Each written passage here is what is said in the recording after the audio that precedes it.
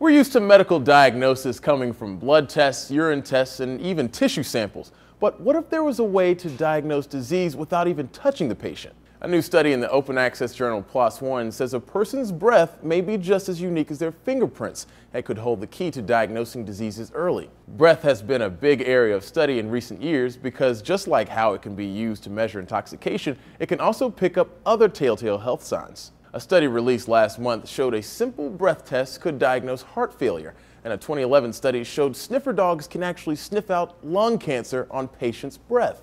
IO9 explains when you exhale, you expel more than nitrogen, oxygen, argon, and CO2. There are also metabolites, leftovers from the biochemical processes that keep the body running. The question is whether those metabolites vary from person to person and whether a single person's profile stays the same over time.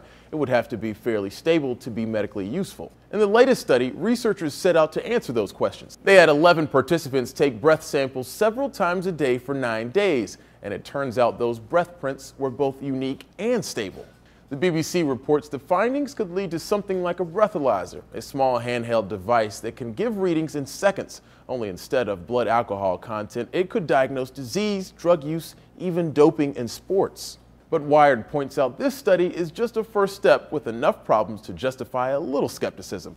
The samples were taken over only 9 days, and the candidates were asked to keep their routine, including diet, constant, something that would be hard to affirm in the real world. None of the volunteers were smokers either, so there's no indication of whether a sneaky cigarette would completely alter the results. For Newsy, I'm Christian Bryant.